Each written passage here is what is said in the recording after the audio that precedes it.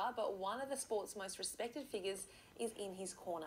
World Cup winning Wallabies captain Nick Farr-Jones is a proud Christian, and he says a recent meeting with Folau'S convinced him that he's authentic and doesn't mean any harm.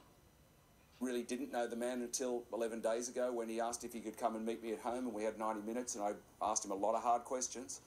I wanted to know about his background, I wanted to know about his biblical knowledge, I wanted to know about his faith, and most importantly I wanted to know about, was he warned about the actual nature of the posts, and did he think that they would be offensive to people? And to cut to the chase, from Israel's perspective, he absolutely believes he's done nothing wrong. He believes that he's put those posts out in love to people, hoping that they'll listen as a warning to the sinner of the consequences of sin.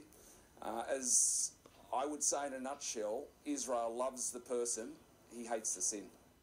Now, Farr-Jones says the termination of Folau'S contract appears inevitable and believes that punishment would be just way too harsh. I went to the crux of this with Israel when we spoke. I spoke about gay people. I said, how do you feel about it? He said, Nick, I've got gay friends, I've got gay people in my family, I've got no idea who they are. I didn't explore that, but he said, I love the people. He's been a great supporter of the Bingham Cup, as I have. The Bingham Cup is a Rugby World Cup for gay people, played every 2 years. I've been an ambassador of the Bingham Cup. Israel's been a supporter. You know, he's got no issue with gay people.